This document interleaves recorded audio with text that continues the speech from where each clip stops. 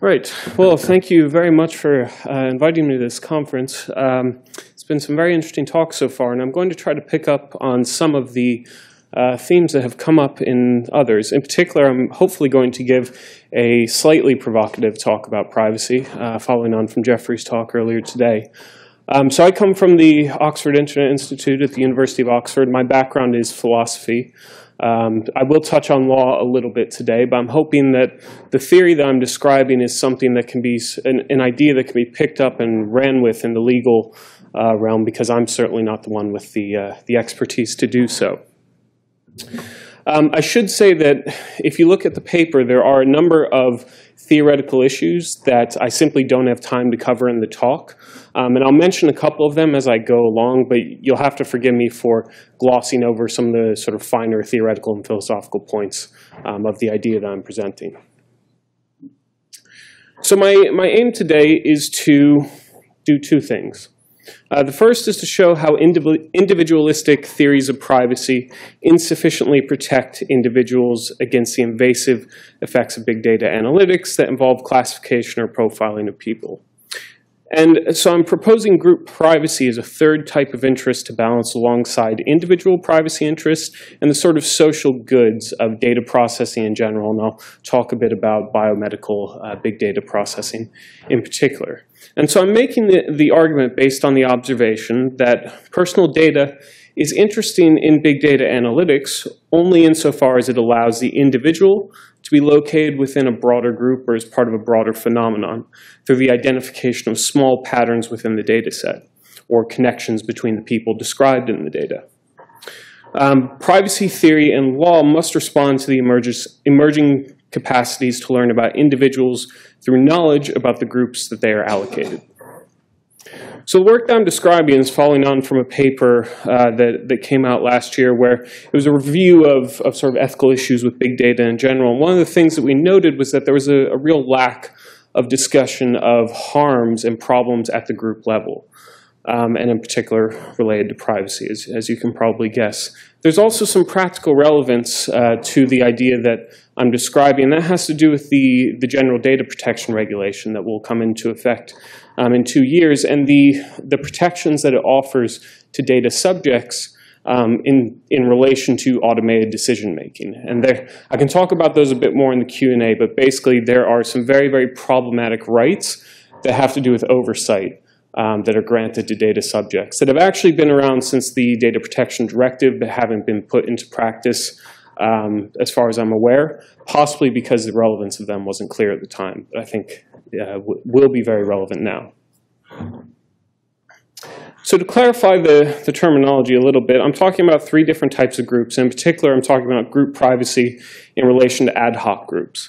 So you have collectives, and collectives are the types of groups that have already been protected in the past in work on group privacy. So things like patient advocacy groups, labor unions, groups that you join on purpose, groups that you join because you have a collective interest or a collective identity of some sort. You also have ascriptive groups, which would be a group whose membership is determined by inherited or incidentally developed characteristics. So genetics groups, patient cohorts would be the example there. So the type of group that I'm talking about is a group whose membership is assembled for a third-party interest according to perceived links between the members. So this is a group where the members are typically not going to be aware that they are, in fact, a group at all. And so there's a relation here with prior work done on profiling. And I sort of interchange between the language of big data analytics and profiling and algorithmic classification. So forgive me if there's a bit of conceptual muddle on that end of things. So as I think some of the other talks have established quite well already, US and EU privacy law tends to protect identifiable individuals. One is not a person in terms of in the eyes of the law in the absence of identifiability. In other words, you can do a lot more with anonymized data and pseudonymized data than you can do with identifiable data. The The problem is that the focus on identifiable individuals doesn't address new opportunities for privacy violations arising from big data analytics. So groups, just for instance, can suffer discrimination or preferential treatment driven by analytics without the members of the group ever being identified. There are some precedents already for groups to be rights holders, and whether or not groups, and this particular type of group, can be a right holder is one of the issues I'm glossing over here. But there are some precedents for that. So rights that are attributed to collectives, national sovereignty, the right to assemble for labor unions, for example. And the point that I want to bring up there is that the requirements to be a rights holder in those contexts are typically some sort of collective identity and collective agency. And ad hoc groups will clearly lack both of those things, but they can nevertheless be considered moral patients and therefore potentially deserving of rights, or at least of interest at a minimum. And so profiling I'm seeing as an act of essentially creating new groups to help in some sort of decision making, typically by an algorithmic system or an algorithm.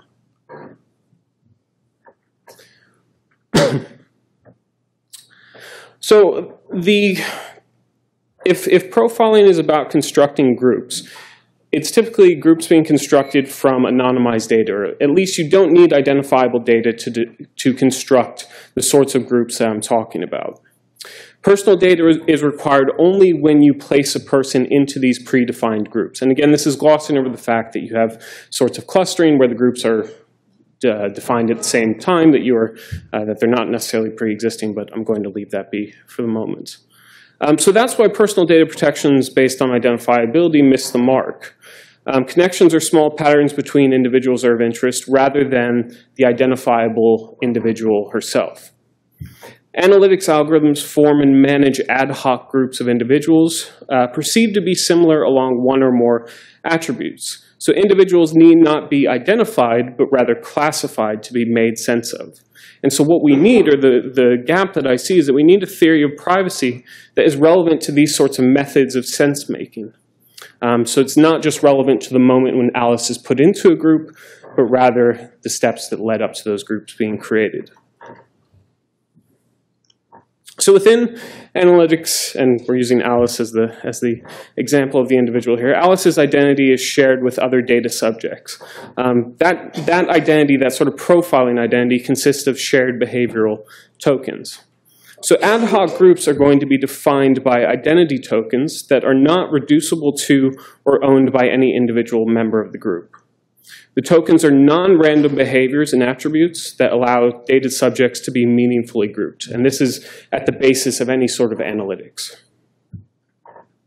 So just to clarify what I mean by that a little bit, and forgive me if these diagrams are a bit simplistic. But essentially what you have is what I'm calling an identity constituting information exchange between the person and the ad hoc group, or the data processor assembling the ad hoc group. And so the person is contributing some sort of data about herself, behavioral attribute data collected by an IoT device, for example. And getting back from the processor will be these behavioral identity tokens. These are essentially what attributes the processor found interesting, what sort of inferences the processor is making about the person to generate some sort of meaning about them. Now, what I'm pointing out here is that a person is not just going to have a single ad hoc group. There's going to be many of these information exchanges going on simultaneously and in parallel.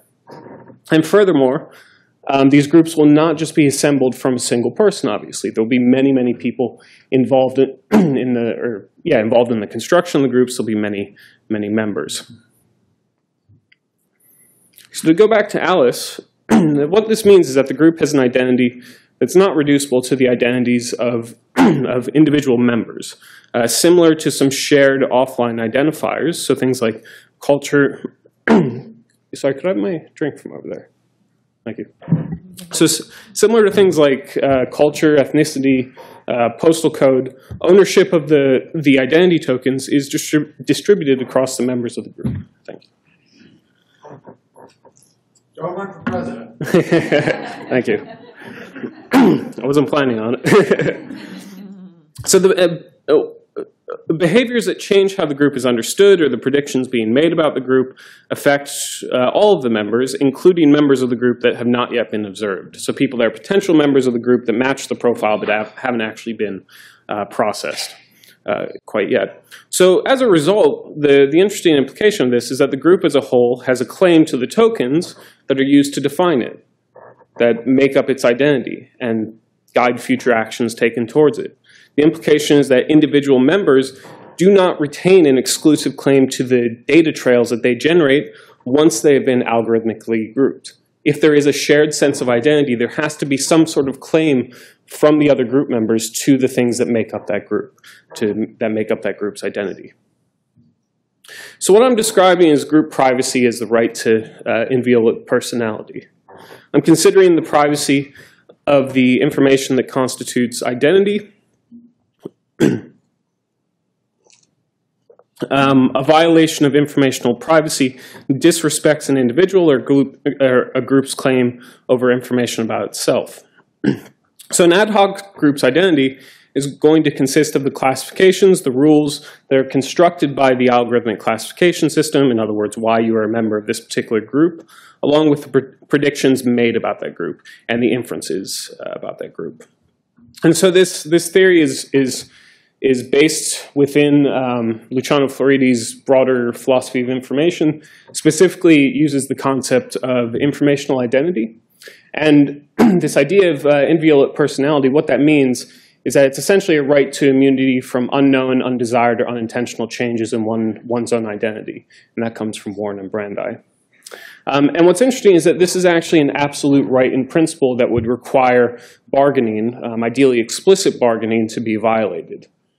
So with that definition, that means any sort of data processing can be considered an attack on identity. Now, obviously, taken in isolation, that is an absolutely wild claim, that you are assaulting my identity if you're processing any data about me.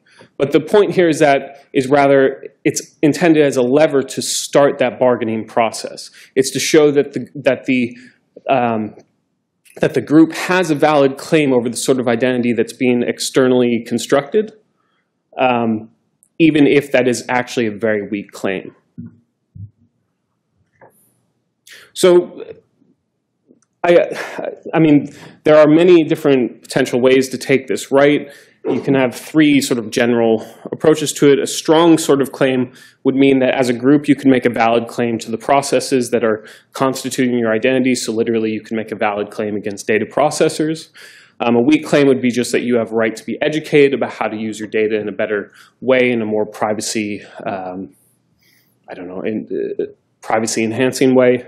And a moderate claim would be that you have a right to oversight. So in other words, in some way, members of the group, or whether the holder of the right is individuals or the group itself, has a claim to be kept in the loop by data processors, by the people that are constructing this identity.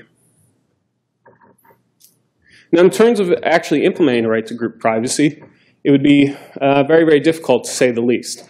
And as you can tell, this is very much a theory at this point. I'm not attempting to work out the legal ramifications of this. I'm hoping that there'll be many, many points about why this is a crazy idea and will not work. But hey, if I don't get that, then I don't think it's a good theory.